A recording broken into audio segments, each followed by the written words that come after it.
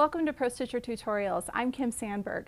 I want to show you how to set up a wrapped edge-to-edge design. So let's take a look here on the screen and I'll walk you through the steps.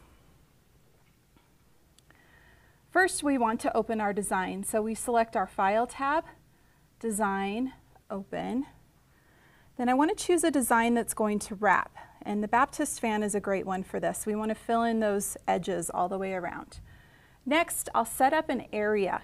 Now for an edge-to-edge, I'm going to go to the top left corner of my frame, of my quilt, the top left corner, select my area tab, and tap to corner.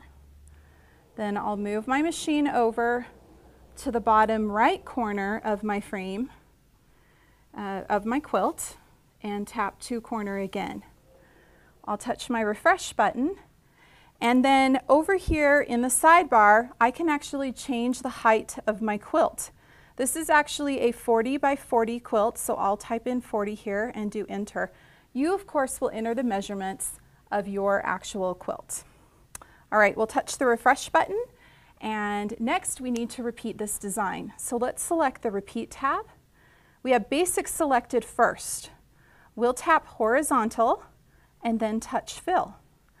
And this fills the design with as many designs as can fit inside the area. You can see that we need to add a few more because I definitely want this to go all the way to the edges. So let's add one more set of repeats horizontally, and then vertically, let's add another, oops, I adjusted the gap. Actually, I want to do another repeat, but then I do want to adjust my gap. I want the gap between the designs. I'm going to touch my minus button here. I want to move those designs closer together so that that gap matches the gap between the two designs.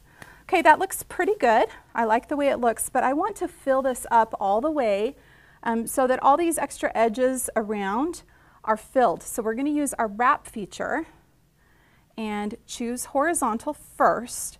And in the window button, we'll touch half.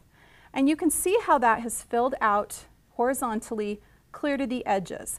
And I have a lot of start and stops here. I can tap the edges button and it cleans those up. Let's go ahead and do the same thing on vertical. Once again, in the window button, I'll touch half.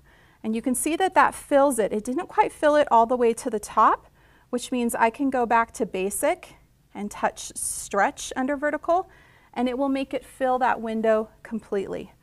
My design looks great. I'm ready to go ahead and start stitching. So remember, you always want to baseline first.